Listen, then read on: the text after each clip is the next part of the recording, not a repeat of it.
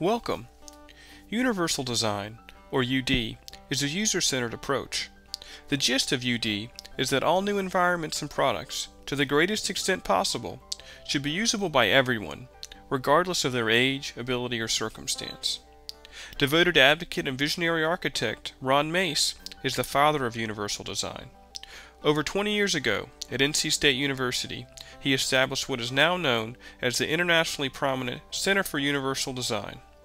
Universal design benefits everyone, not just the 30 million or more individuals in the United States with disabilities or functional limitations. Please join us in viewing how the 7 principles of universal design are reflected in the new School of Education building.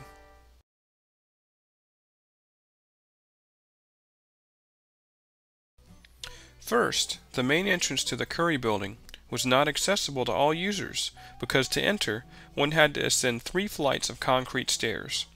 Although a long ramp did allow access to the side entrance of the lower level of the building, it did not permit users who could not ascend them to enter the building through the main entrance.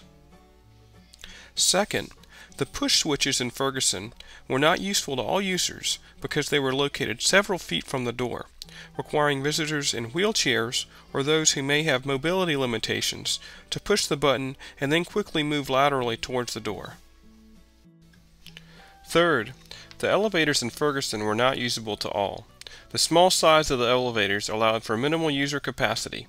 Only a few individuals could enter the elevator at one time.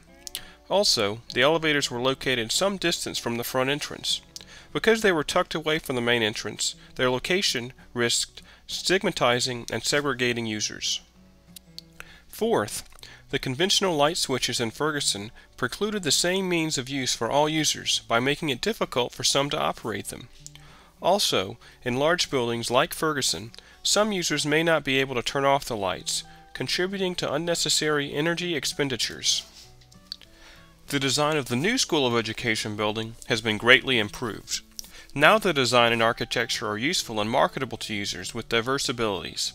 Take a look at the many examples we found that reflect this principle. All entrances to the new School of Education building provide identical or equivalent means of use for all visitors. Visitors in wheelchairs, for example, can enter or exit through any of the doors in a manner that does not segregate nor stigmatize them based on their needs. Also, the design of the new School of Education building is aesthetically appealing. The large glass windows and doors invite visitors to enter and use the building. The main entrance to the new School of Education building is located at ground level, eliminating the need for ramps and stairs. Curb cuts on Spring Garden and Sterling Streets allow easy access for visitors in wheelchairs or those who have functional mobility limitations.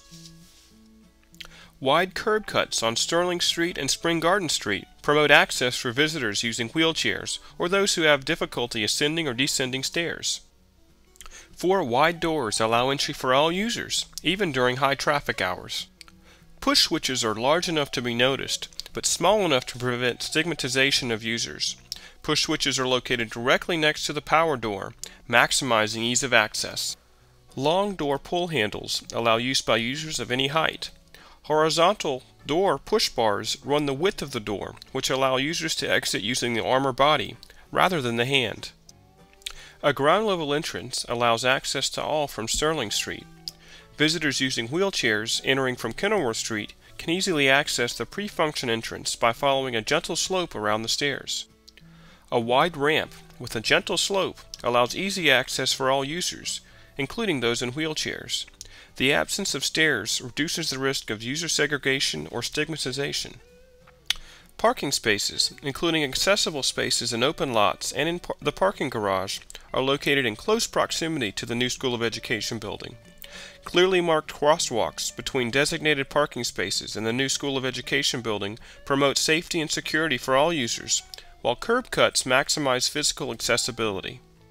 Dedicated parking spaces for individuals who have handicapped permits are located directly across Spring Garden and Sterling Streets, which places them in close physical proximity to the building.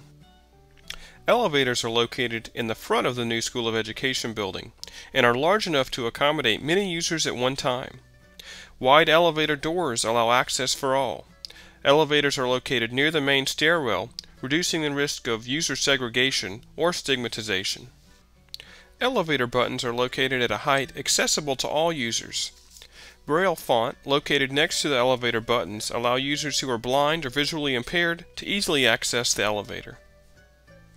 In the new SOE, bright lights ensure equitable use for all users, including those who are blind or those who have functional visual impairments. Classrooms and offices use natural light when possible, making the design appealing to users while simultaneously conserving energy. Motion-activated light switches eliminate the need for manual operation, which may be difficult for some users and also saves energy. When manual operation is required, lights are easily operated with a push button.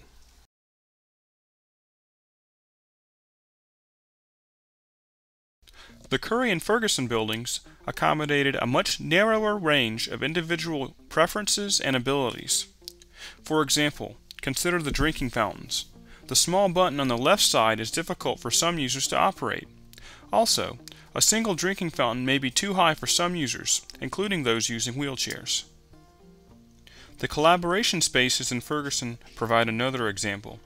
These spaces are located in a hallway with high traffic flow, discouraging users from taking advantage of the space for small group projects. Small tables and a lack of access to technology further discourage productivity. The design of the new School of Education building accommodates a wide range of individual preferences and abilities. As an extension of this principle, classrooms and workspaces in the new SOE building support a wide range of individual teaching and learning preferences while making the building attractive to diverse ability users. And that's not all. We found many other examples of adherence to UD Principle 2 in the new SOE building. Please consider the following. The overall design of the drinking fountains promotes ease of access for varied users. Drinking fountains are accessible for users of most heights and for users in wheelchairs. The large circular push button permits use with a closed fist or arm. The push button's central location on the water fountain also allows for right-handed or left-handed use. Classroom furniture and multimedia capabilities allow for high choice conditions and accommodate individual preferences. Instructors can arrange tables and chairs for lecture, discussion, and/or small group work. Power and data ports at each table allow all users to power up electronic devices, including assistive technology, and to access the Internet. The well-marked buttons and multimedia capabilities housed in the lectern allow users to access the Internet, present information contained on a computer or thumb drive on a screen, present electronic audio or video files with closed captioning, or use an overhead projector from a single location. Collaboration spaces are designed strategically as areas where small groups of faculty, staff, and/or students gather to work together. Collaboration spaces are amply lit to ensure access for all, including users who are blind or those with functional visual impairments. Located at the corner of a floor, collaboration spaces are surrounded by windows, allowing for plenty of natural light, an inviting, comfortable atmosphere, and minimal disturbances. Collaboration spaces include rolling chairs that promote neutral body position and rolling tables that can be arranged to a variety of configurations. Couches promote casual conversation and create a welcoming environment. Collaboration spaces are also equipped with monitors, which allow users to share computer-accessible information with others. Large tables are ideal for working on small group projects and sharing information with others. Smartboard technology in the computer labs provides an interactive way for all users to share and discuss information. The Sign Language Laboratory offers an alternative and complementary mode of instruction to those learning sign language.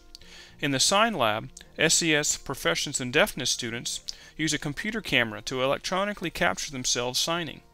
In addition to classroom instruction, the Sign Lab provides a flexible way for SES PID students to become proficient in sign language.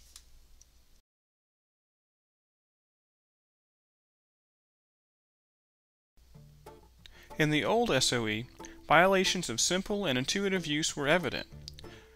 For example, in Ferguson, the narrow window on the top half of the door prevents sight access for users who are small in stature as well as those using wheelchairs.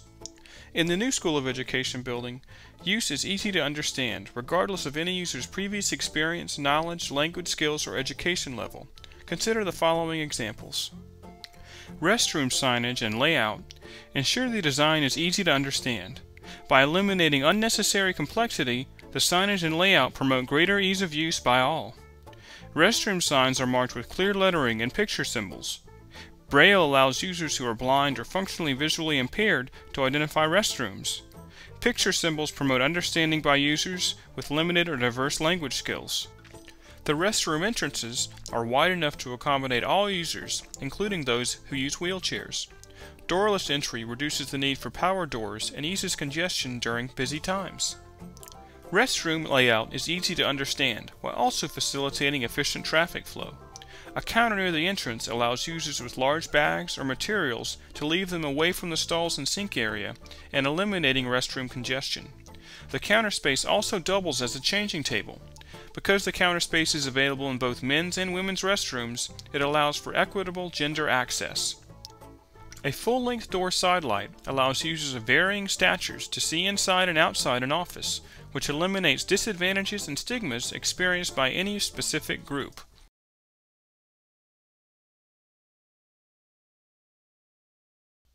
The design of the old SOE had more than a few flaws that made essential information difficult to perceive by diverse ability users.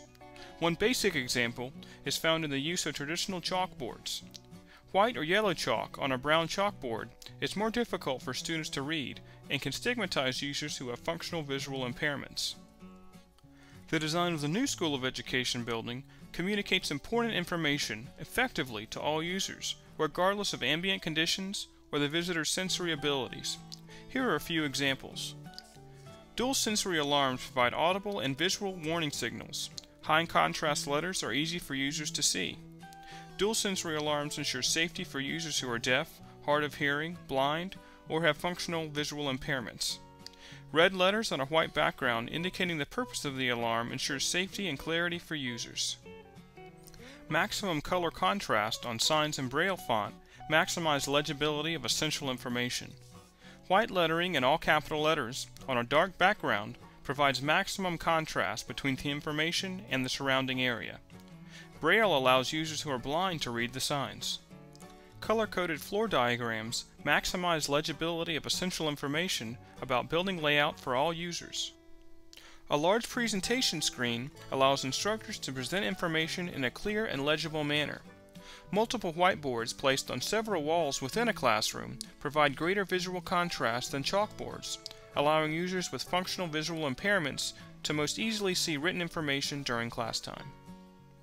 The Myconic elevator system is evidenced by the audible, visual, and tactile information provided to users. Going down. Please stand clear of the closing door. In addition to the usual beeps indicating floors, the elevators talk, announcing not only the direction the elevator is moving, but also each floor upon arrival, ensuring that individuals with functional visual impairments, as well as all users in crowded elevators, know their location. This is an example not only of providing different modes for a redundant presentation of essential information, but also of a destination-oriented elevator system.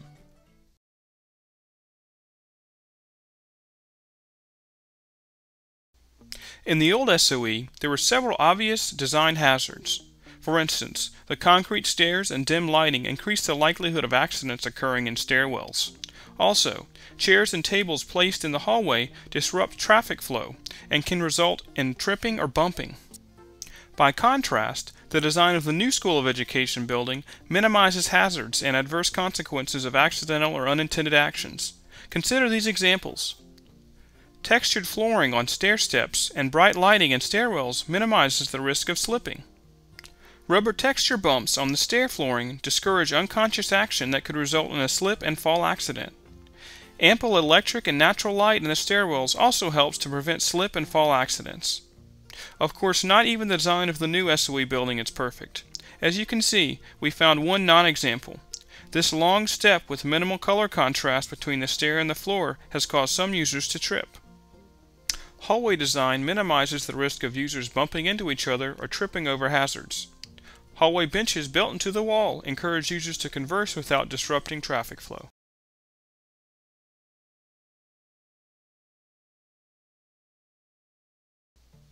The design of the former SOE did not always allow for low physical effort. Here are several examples. These door handles require thumb operation and fine motor force, which may fatigue some users.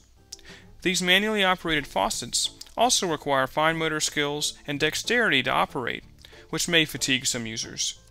The small lever used to operate the paper towel dispenser requires operating force, repetitive action, and fine motor skills that may pose difficulty and result in fatigue for some users. The height of the toilet flushing lever requires users to exert physical force and effort. Also, while the height of the lever may be convenient for some users, it may fatigue others who have to struggle to reach it. Although the tables and chairs are conducive to creating differing instructional arrangements, moving furniture requires users to exert significant operating force and sustained physical effort, which may result in fatigue for some. By comparison, the design of the new School of Education building allows diverse ability users efficient and comfortable access with minimal fatigue. Consider these examples. The overall design of the door handles minimizes physical effort and repetitive action. Unlike knobs, the door levers do not require users to exert hand strength or to engage in a twisting wrist motion. Door levers can be operated with a closed fist or elbow. Push bars on doors minimize the need for users to exert hand strength or to engage in a twisting wrist motion. Doors can be pushed open with minimal physical effort by the user's hand or body. Automatically controlled, motion-sensitive faucets, towel dispensers, and toilets decrease the physical effort and repetitive action required when operating restroom devices. Also, the doorless entryway minimizes the force users need to exert when entering or exiting the restroom. Motion-controlled faucets eliminate the need for manual operation, conserve water, and reduce surface contamination. Motion-controlled towel dispensers reduce repetitive actions and minimize physical effort. These automatic dispensers also discourage excess paper towel use and reduce surface contamination. Automatic flush toilets eliminate the need for manual operation and repetitive user action. These automatic controls also decrease surface contamination. Doorless restroom entry eliminates the need for users to exert physical force required to open a door. An open entryway facilitates smooth traffic flow while also reducing surface contamination. Wheels installed on tables and chairs minimize physical force users are required to exert when rearranging classroom furniture. Rolling tables and chairs reduce the sustained physical effort needed to rearrange seating. Classroom chairs allow users to sit in a neutral position. Window shades are power operated to minimize physical effort, eliminating the need for repetitive action when opening and closing blinds. Chairs in the conference room are fully adjustable and allow users to sit in a neutral body position, which maximizes comfort and minimizes sustained physical effort. The light touch keyboard reduces sustained effort and required force of repetitive action. Fully adjustable chairs allow users to sit in a neutral body position, minimizing the risk of computer-related injuries and strains.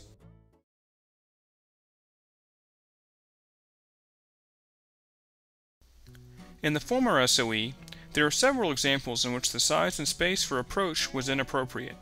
For instance, in the graduate assistant work areas, although the space is open, the placement of tables and chairs decreases the amount of usable size and space, which likely contributes to a decline in productivity. The design of the new School of Education building provides appropriate size and space for approach, reach, manipulation, and use regardless of users' body size, posture, and mobility. Here are a few examples. The main lobby is large, spacious, and allows for plenty of natural lighting. This area can accommodate users of diverse abilities. Also, the elevator, stairs, and display screen are in users' clear line of sight upon entering the main entrance of the building.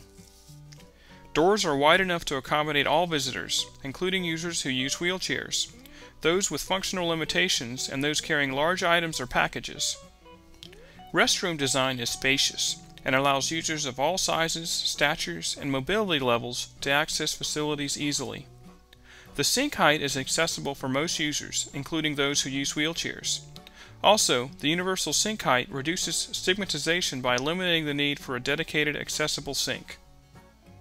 The accessible restroom stall is large enough for an individual using a wheelchair to maneuver easily, without hitting walls or the stall door. Bars near the toilet are positioned at an appropriate height to assist users in wheelchairs or with other functional physical limitations. Hallways are wide enough to reduce congestion during peak traffic times and allow individuals who use wheelchairs as well as those with functional physical limitations to travel with greater ease through the building. Universal design matters to everyone. We are all only temporarily abled. If not now, in the future, UD will hold some personal relevance. We are fortunate. The new School of Education building reflects all 7 universal design principles. Although the new building is only a few blocks away from the old one, there is no question we have come a long way in ensuring educational access and inclusion for users with diverse abilities. But we cannot afford to stop here. Now we must look forward and press on with unified advocacy efforts that advance universal design for learning. Taking these steps forward together as researchers, leaders, teachers, and advocates will help promote cognitive access and inclusion for all. Thank you for sharing your time with us this evening.